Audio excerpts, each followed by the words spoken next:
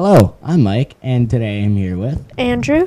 And today we're talking about books. So what book are you talking about, Andrew? This is the third book of the Ranger's Apprentice. It's called the Icebound Land.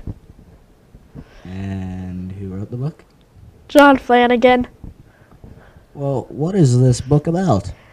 It's basically taking off when Will and Evelyn and the Scandinavian crew that captured them live in the capital of Scandia. What would you rate this book, and why would you give it that rating?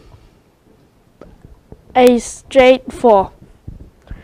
I gave it this rating because it was exciting, but it's not as very exciting as the fourth book. So what else would you recommend? I would recommend this to people who read fantasy, medieval fantasy books.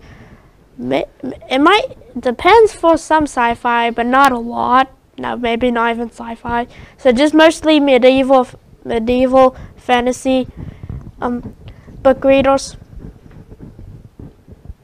Well, thank you for watching. This was hosted by A&M Digital Technologies.